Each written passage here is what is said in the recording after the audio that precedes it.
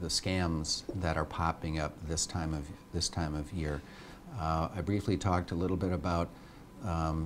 gift card shopping, purchasing, buying of gift cards, but there's also gift card scams that pop up this time of year, and that is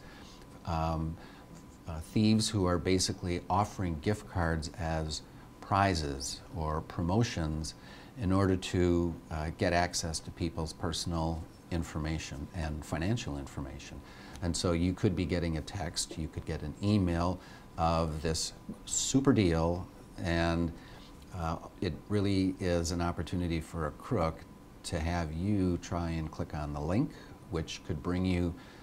to a survey, which,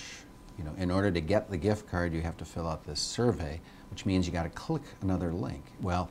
that potentially opens you up to malicious software, malware, that's going to end up infecting your computer and, again, granting access or giving them access to your personal and financial information that's stored on your mobile device or your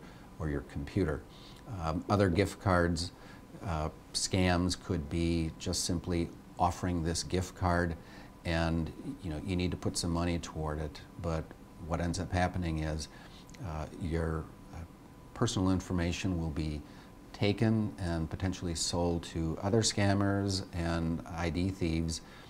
So you want to be careful of what it is you're typing in your computer and what it is you're responding to, because you may not even know that these gift cards are scam gift cards, because it may be offered to you on a site that looks very much like a legitimate company, and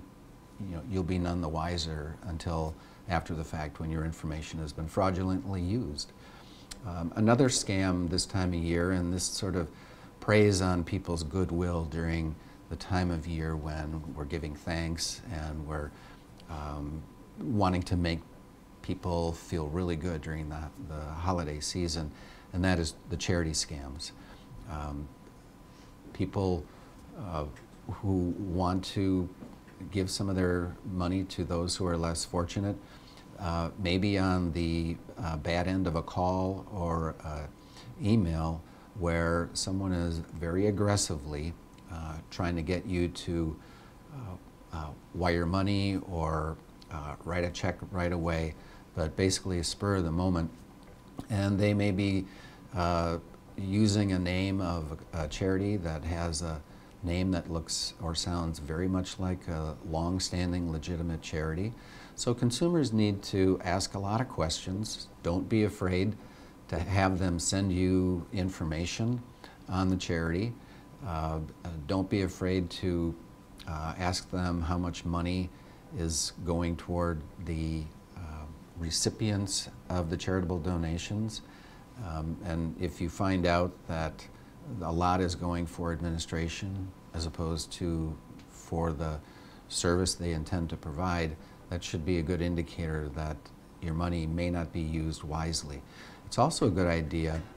for consumers to go to the Department of Financial Institutions website. That would be www.wdfi/charitable organizations, and you can find out whether a charity has been registered to do business in the state of Wisconsin. That'll give you an idea, at least a level of comfort that the charity has gone through proper channels in order to make sure that they're registered to be able to solicit money from individuals. So, and then there's also, because it's near year end and people like to give charitable donations for tax purposes, that's another angle that crooks use to try and separate you from your money, is using some sort of a tax angle on their pitch. And again, always remember, if it's aggressive and they're asking for immediate payment, that should be a red flag.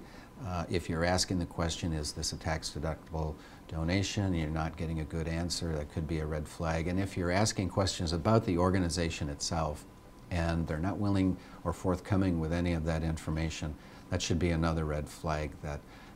you might not be dealing with a reputable phone call. So rely on